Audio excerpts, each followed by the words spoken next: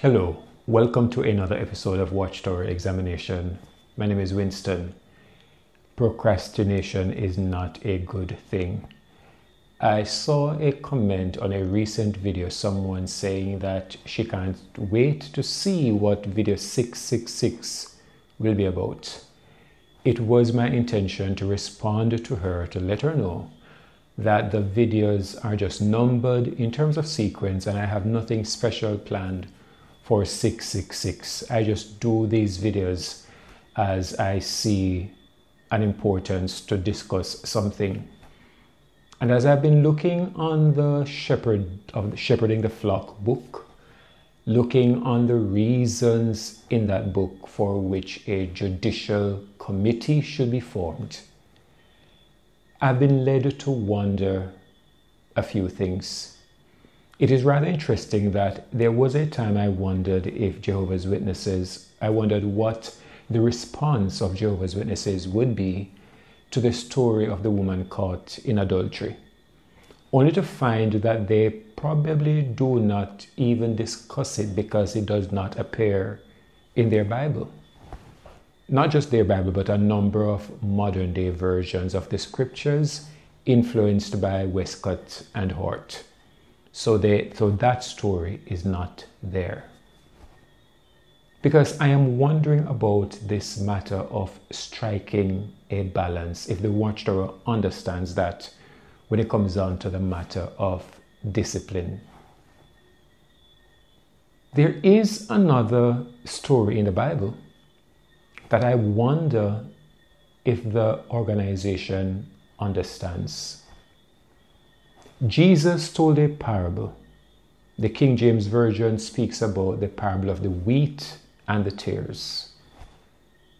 Other translation speaks about the wheat and the weeds. Let us look at that account from the New International Version. Jesus told them another parable. The kingdom of heaven is like a man who sowed good seed in his field. But while everyone was sleeping, his enemy came and sowed weeds among the wheat and went away. When the wheat sprouted and formed heads, then the weeds also appeared. The owner's servants came to him and said, "Sir, didn't you sow good seed in your field? Where then did the weeds come from?" "An enemy did this," he replied.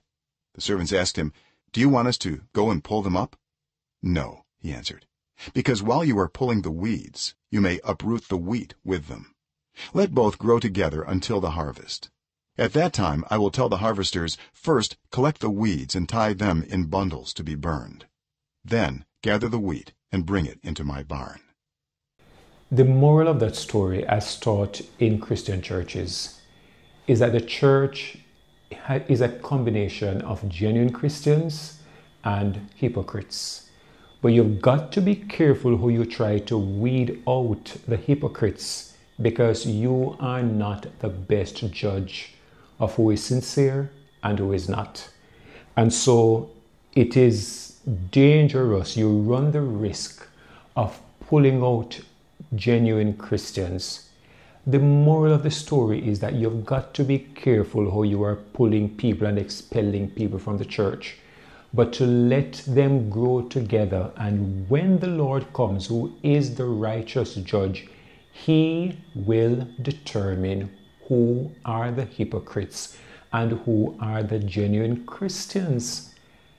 And I wonder, as I looked at the Shepherding of the Flock book and see some of the offenses for which witnesses will be disfellowshipped or run the risk of being disfellowshipped, I wonder, well, I was going to say I wonder, but Raymond Franz answered it.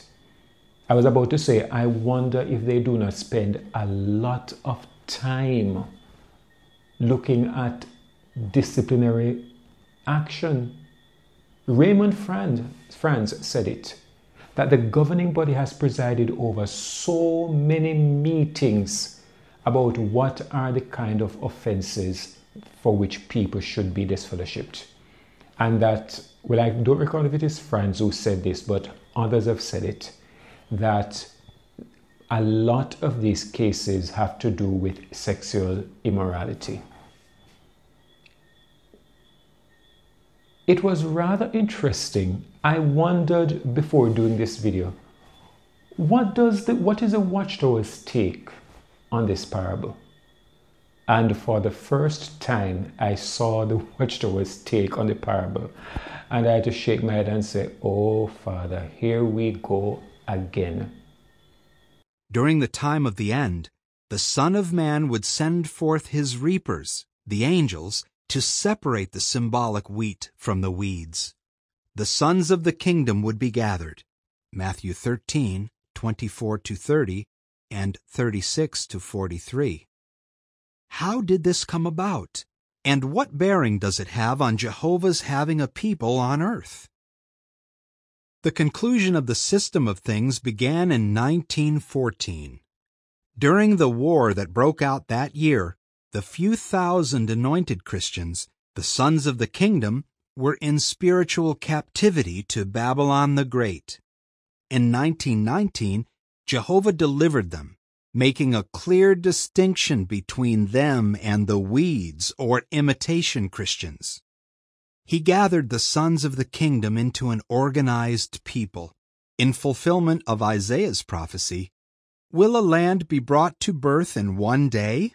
Or will a nation be born all at once? Yet, as soon as Zion went into labor, she gave birth to her sons. Isaiah 66:8.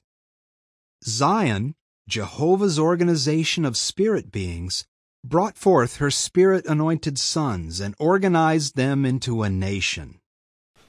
All I can say is, oh boy. Where do they get these things from?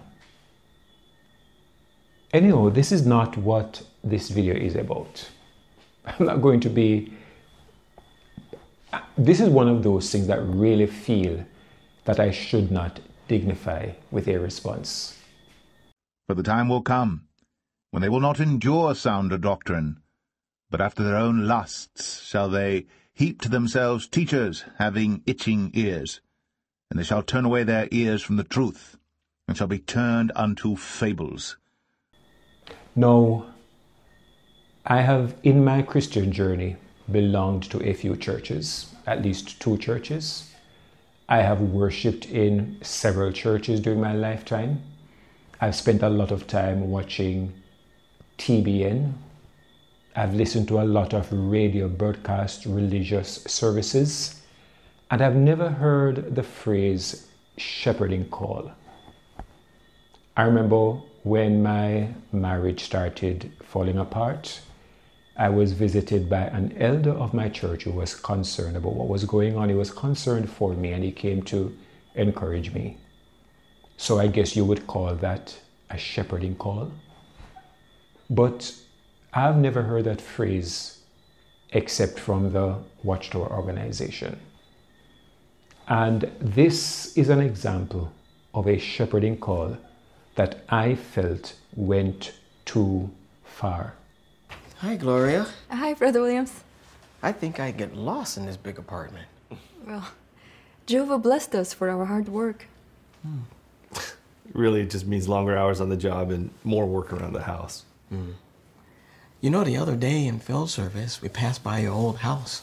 I like that place. I remember our nice visits there. I do too. That was a great place. Yeah.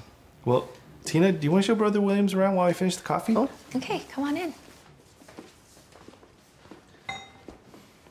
Brother Williams likes the old place. Seems like he likes here too.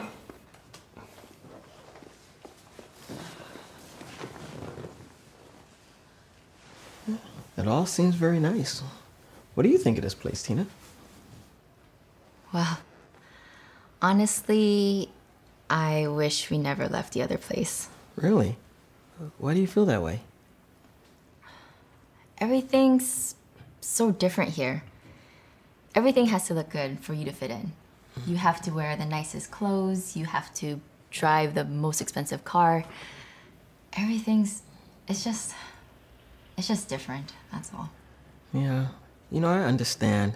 I was about your age when we moved into a new neighborhood, and it can certainly be challenging. But you know what might help? If you set a new goal. Okay, like what? Well, what do you think? What interests you? Well, I was thinking of learning a new language. Really? That's an excellent goal. What do you think of Ricky learning sign language? Oh, I think it's really exciting. I do too. He is really making the truth his own. And if he keeps on applying himself, Jehovah God is going to really bless him. Yeah. I was hoping to see Anna. Is Anna here? She's with Kevin. Kevin? Kevin who? Kevin's one of our relatives. They work together at a pharmaceutical company. He's a pretty nice guy and from nice family too. Tina, are you okay? Mm-hmm. How do you think Anna's doing? I have commented on this already, and I will not spend much time on it except to say that is going a bit too far. This elder is too much in the people's lives, and there is nothing in the scriptures that encourages elders so to do. She's going through different things right now. We invited her friend over from the other congregation to maybe encourage her. That's nice. So there you have this man in these people's living room going too far, certainly in my opinion. And the topic of part 1 of this 2-part series is get out of their rooms. But I'm not talking about their living rooms. Here is a sample of some of the offenses for which witnesses can be disfellowshipped according to the Shepherding the Flock book. Consider an example in which judicial action would be warranted. A married brother spends an inordinate amount of time with his female secretary after work hours, but insists there is no romantic interest. His concerned wife informs the elders, who give him strong counsel. Later, he claims to be leaving overnight for a business trip. His suspicious wife and a relative follow him to the secretary's home. They observe the secretary invite him inside at 10 p.m. and continue watching all night until he leaves the home at 7 a.m. When the elders speak to him, he admits that he spent the night with his secretary, but he denies that he committed adultery. In such a case, the elders have a basis to take judicial action because there is strong circumstantial evidence of porneia, and there may be elements of brazen conduct. The innocent mate's conscience may allow her to divorce him and remarry. She should not be criticized if that is her decision. Did they say circumstantial evidence? Is there circumstantial evidence when a child accuses an adult of sexual abuse? Does the Watchtower take the same circumstantial evidence attitude? Or do they pull on the 2-witness rule? In this case, 2 witnesses witnessed him going to the house, witnessed him leaving, but they did not witness him committing adultery. If he is honest enough to admit that he spent the night there, but said that nothing happened, can he be given the benefit of a doubt? The case sounds a little bizarre, Man goes to his secretary's house and leaves at 7 a.m. You would think that if this thing really happened. Anyhow, for what it's worth. But do you take action that is going to disrupt a marriage on circumstantial evidence and consider that to be justice when you do not take circumstantial evidence for child abuse? Why is this so?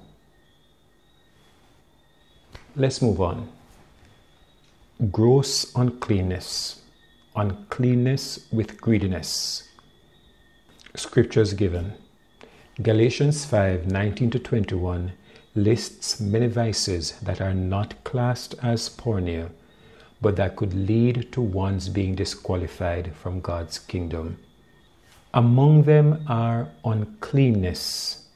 When one practices uncleanness to a serious degree, it can be grounds for disfellowshipping from the Christian congregation. Elders should use good judgment in discerning whether the conduct is minor uncleanness that can be handled by counsel or gross uncleanness that requires the formation of a judicial committee.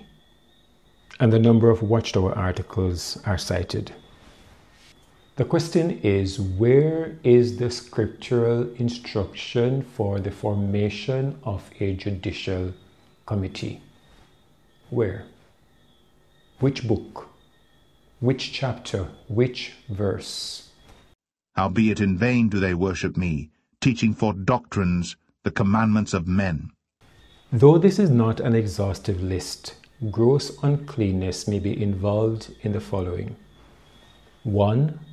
Momentary touching of intimate body parts or caressing of breasts. If such conduct occurred on a few isolated occasions, especially between two persons involved in a courtship with the intent to marry, counsel from two elders may suffice to handle such minor uncleanness. The elders should inform the coordinator of the body of elders of the situation. However, if the conduct occurred on numerous occasions and the actions escalated in gravity and frequency, it may constitute gross uncleanness with greediness requiring judicial action.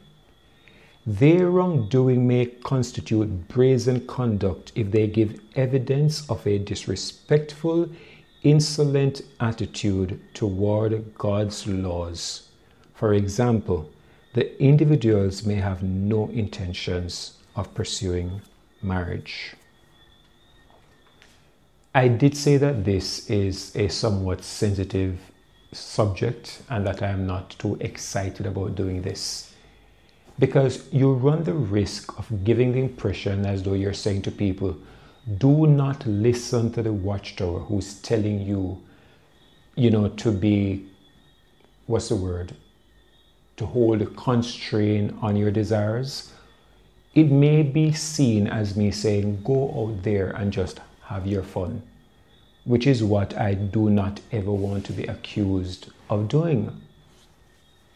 However, this is going too far. Would you care to remind me of the verse of Scripture, or the verses or the passages of Scripture that say touching of body parts is a sin for two people who are contemplating marriage? Where does the Watchtower get that? But the other thing I'm considering is, how does that become the business of the Watchtower, what these two consenting adults do in private, if they have not openly, and this is the wrong impression could be given here. Because in part 2, I'm going to be touching on the subject of premarital sex. So I do not want to get into that here. But let us, for the sake of argument, assume for now, just for the sake of argument, that going all the way is a sin. If they have not done that, but they engaged in petting, what is the sin of petting described in the scriptures? Where is the biblical counsel that elders or deacons or bishops or pastors or whoever in the Christian church should be so in people's private lives? Where? 2, immoral conversations over the telephone or the internet. A practice of engaging in immoral conversations over the telephone or the internet, including sexting, can involve obscene speech or gross uncleanness, either of which can be a basis for judicial action. If such conduct occurred on a few isolated occasions, judicial action may not be necessary. Counsel from 2 elders, again, 2 elders, based on which scripture, may be sufficient to handle such minor uncleanness. The elders should inform the coordinator of the body of elders of the situation. However, such conduct may escalate in gravity and by frequent repetition becomes gross uncleanness with greediness, requiring judicial action, especially if the individual had been previously counseled. The elders must use good judgment in determining whether the wrongdoing has escalated to a point warranting judicial action. This is what you call a classic definition of a high control cult. I'm imagining myself a young man courting, and my very conversations with my girlfriend is something that could land me in a judicial committee.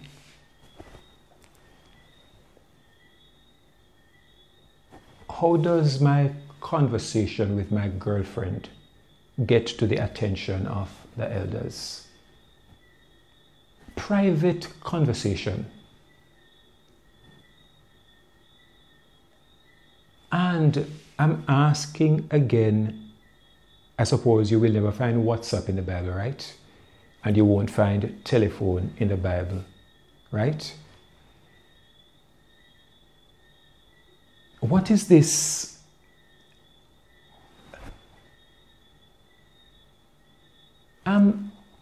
I really can't fathom this one. Because if 2 persons are Christians, you expect them to be relatively decent in their conversations.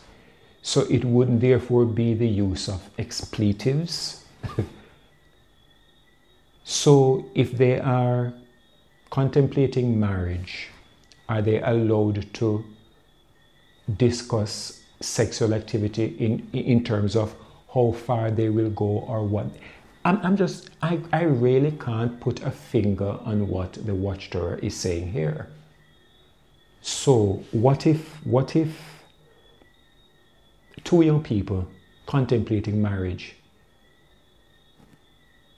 decide, I don't even know what to ask.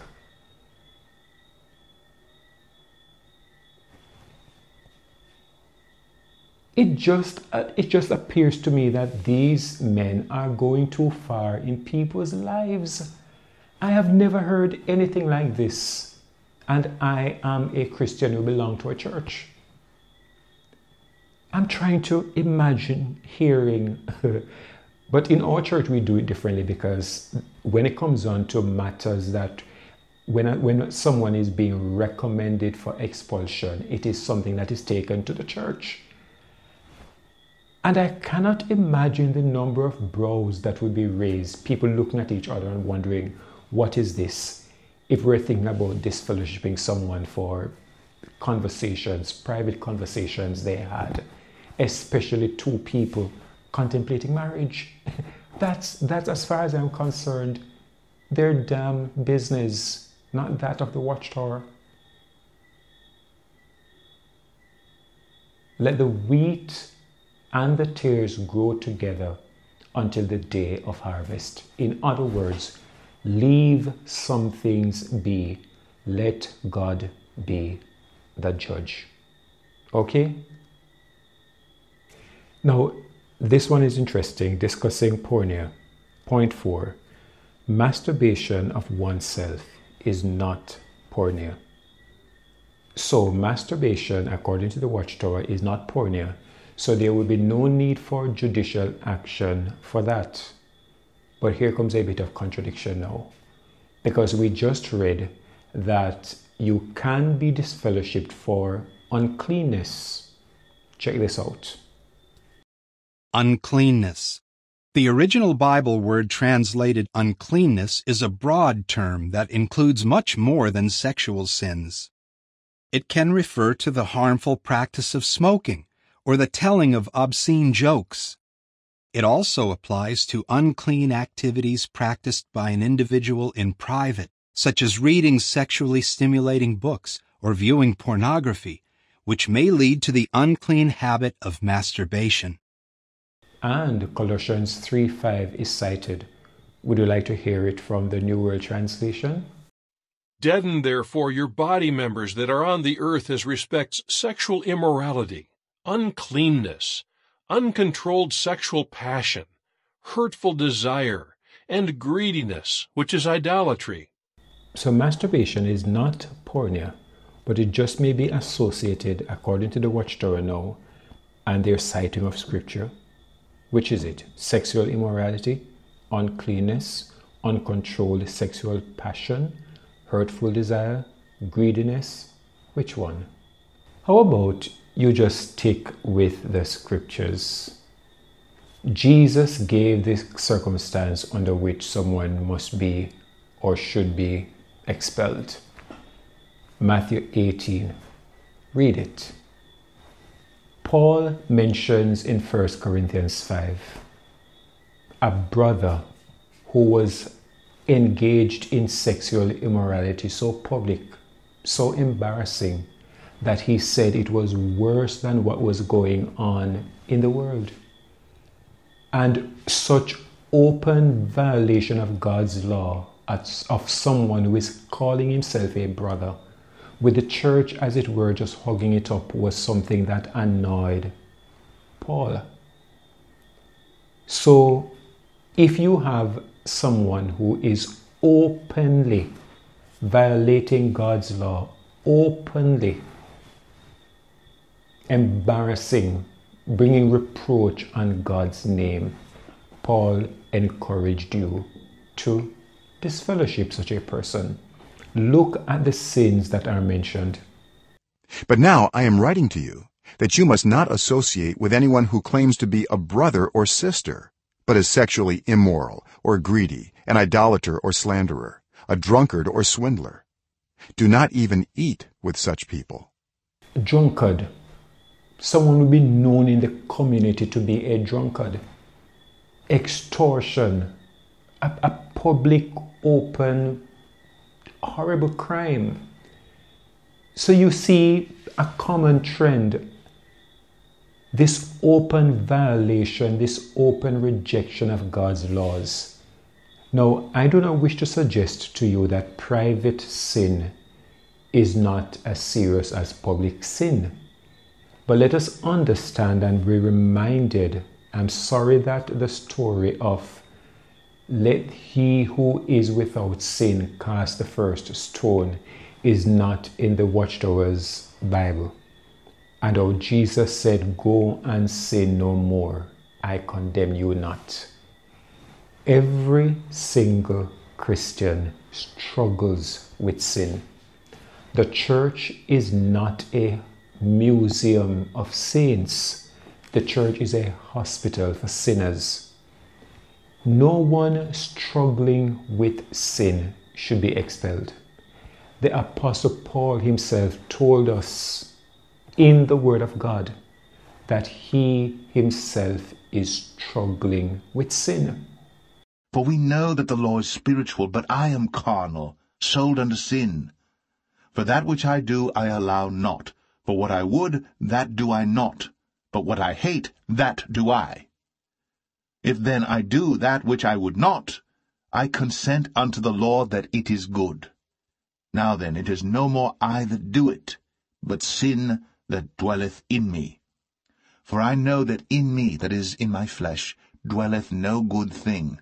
For to will is present with me, but how to perform that which is good I find not. For the good that I would I do not, but the evil which I would not, that I do. Now if I do that I would not, it is no more I that do it, but sin that dwelleth in me. I find then a law that, when I would do good, evil is present with me. For I delight in the law of God after the inward man, but I see another law in my members, warring against the law of my mind, and bringing me into captivity to the law of sin which is in my members. O wretched man that I am, who shall deliver me from the body of this death? I thank God through Jesus Christ our Lord. So then, with the mind I myself serve the law of God, but with the flesh the law of sin. Because it is our natural tendency toward that which is evil. We are said to be, according to the scriptures, born in sin, shaped in iniquity. So let the wheat and the tares grow together until the day of harvest, and stop investing so much time determining who must be expelled from the organization. This idea about keeping the organization clean, you may be taking that a little bit too far. Where do you strike the balance between allowing the wheat and the weeds to grow together? It is because you have this weird understanding of what the parable means. This organization is going too far. I say to you, well, who's going to listen to me? But it would be good if you would, as elders, would get out of people's bedrooms. Maybe you yourself should spend more time on your knees talking to your God than trying to police what people do in private. That is going too far. Now, in the next video, I'll be looking on a subject that is, I'm trying to find the word, but I'll be asking the question, do Christians have a higher standard of morality than God? Do join me for that one. Thanks for watching this video. If you enjoyed it, remember to press that like button. I invite you to subscribe to the channel. I'm also inviting you to subscribe to my other channel, Things Jamaican, that will help to keep this channel going. The links are in the description below. Thanks again. Do come again.